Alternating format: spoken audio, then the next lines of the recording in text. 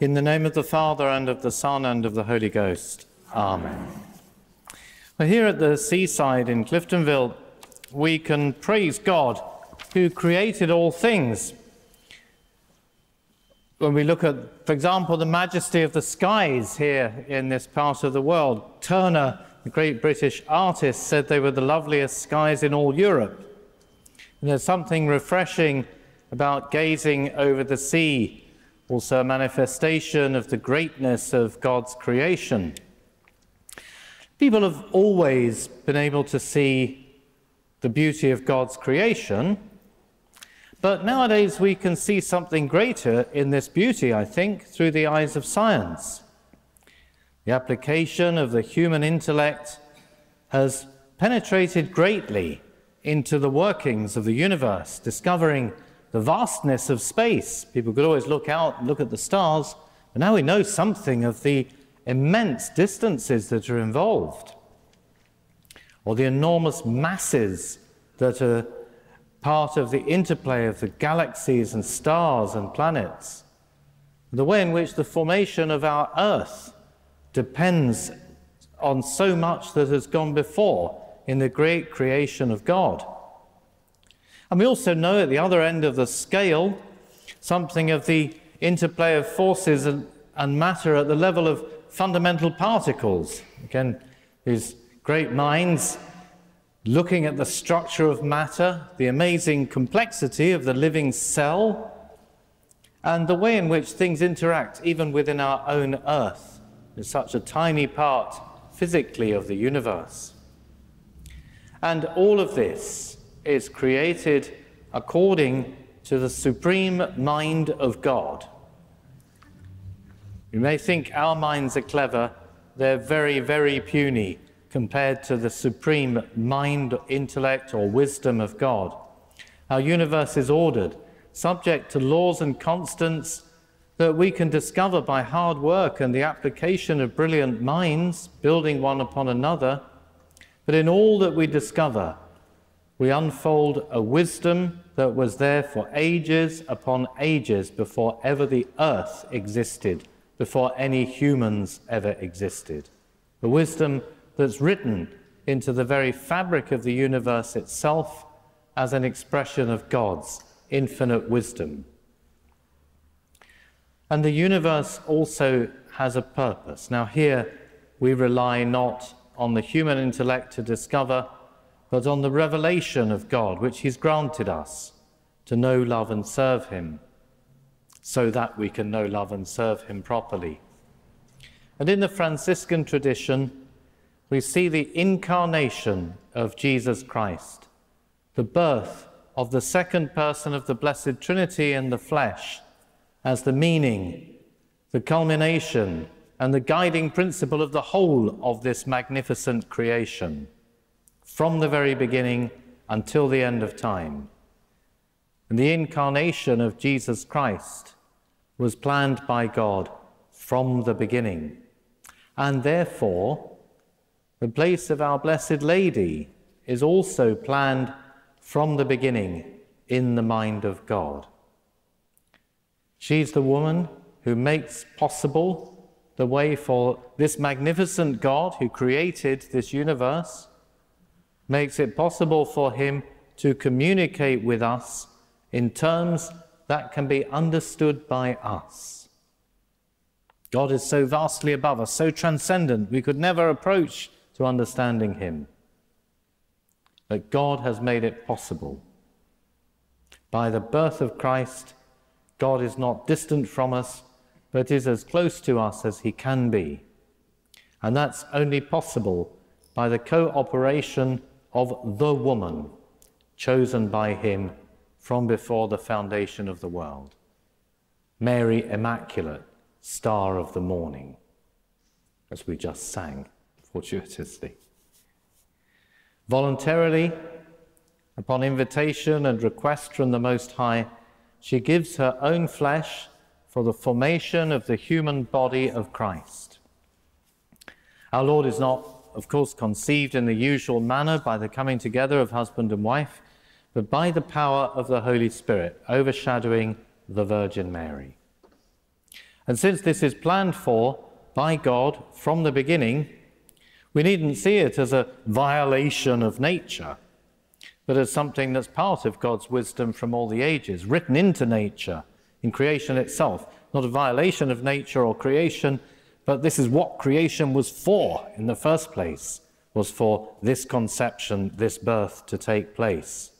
And therefore this woman, our Blessed Lady, is there at the heart of creation. So when we say that Our Lady is the Mother of Divine Grace, this is a title fundamental to her vocation, and indeed to the vocation of all creation. She's the Mother of Divine Grace, first of all, because she is the Mother of God, the Mother of the Incarnate Word. No praise is too high for this vocation, or for Mary, who accepted it, because it's instrumental in God's plan to give to all men and women a communication of his own life. Now, God the Son, as we know, communicated with those who knew him on earth by human language, gestures, affection, friendship. And he communicated by his divine teaching, by his miracles, by his redeeming sacrifice on the cross, and by his glorious resurrection. All these ways our Lord could be seen, heard, touched. St. John himself, what we have seen with our eyes, what we have heard. And since he communicates at that time in that way, now he communicates with us in the church. He continues to teach through the magisterium, the official teaching of the church. We know when we look at the teaching of the church, which has remained constant in the tradition through the ages, occasionally reaffirmed solemnly by Pope or General Council, we know that that teaching is true. It comes from Christ. It is part of the deposit of faith. That's what, for example, Blessed Pius IX or Pope Pius XII said when they made the definitions of the Immaculate Conception and the Assumption, that this teaching is defined to have been revealed by God and therefore to be believed by all the faithful. Not proposing a new teaching, something that was given to the apostles as part of the deposit of faith. And the Church guarantees that for us and will teach with a clear and certain voice in every age. That's Christ continuing to teach. Our Lord also continues to show us that affection and tenderness of his Sacred Heart by the outpouring of his grace in response to our prayers, our penances, our works of charity. And he continues to be our life through the sacred liturgy, most especially through the most holy sacrifice of the Mass.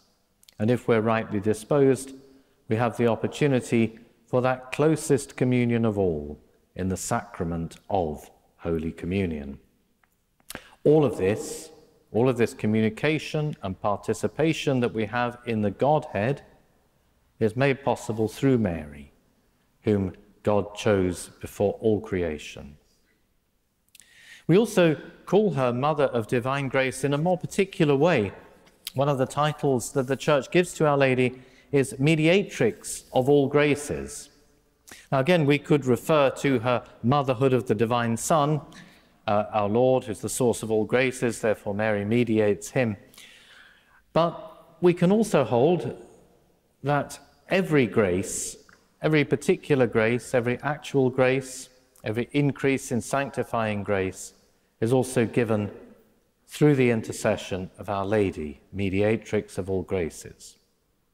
Of course, Our Lady is not God or a goddess. She's not almighty in the way that God is through his absolute power, but St. Bernard and others, St. Bernard, of course, was a great medieval saint who spoke a lot about Our Lady, and he dared to say something which might be misunderstood by Protestants. Sometimes we might have to explain it carefully to them. He said that Our Lady, we can speak of her as being almighty in her supplication, omnipotentia supplex. As a loving mother who is immaculate, free from all stain of sin, Our Lady never asks for anything that will not benefit us. And as a mother, her prayers are always in accord with God's will, and therefore they're always granted. When we gather on a day such as today to invoke her powerful intercession, we take actually a very sensible approach to our salvation, because nothing could be more effective for us than to invoke the prayers of the Mother of Divine Grace. Prayer to Our Lady is not an optional extra, as though it were just a sort of embellishment for enthusiasts. It is at the heart of our Christian faith, founded in the incarnation of God in Jesus Christ. As St. Paul teaches, all things were created through him, for him, and in him all things hold together. Mary is necessary for this in the divine plan. So in a moment of teaching, surely prompted by the Holy Spirit, Pope Paul VI declared Mary to be the mother of the Church. Gathering together to give worship to Almighty God and praise and honour to the Blessed Virgin, we're united with the Church throughout the world to implore those blessings which the Church and the world so urgently need today. We could think of many, couldn't we? Every day it seems now there's a new atrocity. People are killed who just were expected to go out and have a normal day that day. Or we think of the Church herself and much confusion within the Church, even over important things like marriage and so on, how much we need Our Lady's blessings and prayers. And may the triumph of the Immaculate Heart of Mary be hastened by our devotions today. We also ask her personally to bless each one of us with those graces that we particularly need in our own circumstances. Maybe we're struggling with some health issue, perhaps somebody at home, perhaps we have a child or a grandchild who's fallen away from the faith, or even worse, is living a bad life in one way or another. Perhaps there are money worries, perhaps there's some psychological problem. Each of us has our own needs for which we ask Almighty God earnestly. And coming into this day today, being here in this church together, we invoke the prayers of our Blessed Lady herself. We ask that her Immaculate Heart might triumph also in us. So we should have confidence today. The great juxtaposition at this part of the day, we have at the centre our blessed Lord Jesus Christ, truly present in the Blessed Sacrament. That here for us, visibly here now, is the focus of the entire universe. That's what the universe was made for, is our blessed Lord here now, present before us in the Blessed Sacrament. God present among us, as close to us as God could possibly be. That's what this entire universe is made for. And next to the Blessed Sacrament, our blessed Lord himself, is the statue of Our Lady, by which we remind ourselves that she, rightly crowned, as we did first thing today, that she is the instrument, the willing cooperator with God himself, chosen from before all time, to give birth in the flesh to Christ, who is now with us today. Ave Maria. Hail, Mother of Divine Grace. In the name of the Father, and of the Son, and of the Holy Ghost. Amen.